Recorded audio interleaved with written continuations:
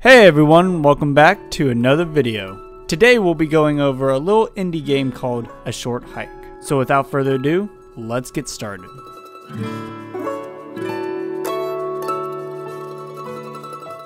The story is about a young bird named Claire, who looks an awful lot like a penguin. Goes on a vacation with her aunt because she wants to take her mind off of things. And when they get there, Claire is expecting a phone call from her mom. Unfortunately for her, there is no reception on the island, except of course for the summit at the top of the mountain. And the whole game is about getting up there. And that's really it. That's the whole game, is getting on top of the mountain. So A Short Hike is exactly what it sounds like, because it's actually a pretty short game that can be beaten in a couple hours, which doesn't sound great, but when you consider the price, it's not that bad at all. But the length is a bit short for me. I would have loved more places to go and see, but again, it's like $8, so I can't complain that much.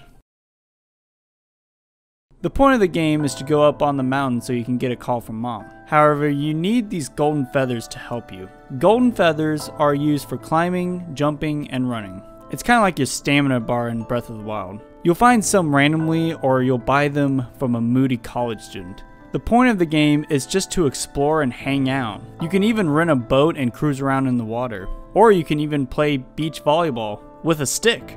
It's really up to you and how much you want to get out of this game. If you just want to beat the game and go up to the mountain, it'll take you about an hour or two to beat. But if you do all the other side stuff around the island, you'll get a couple more hours added to your gameplay, which does make the price point even more appealing.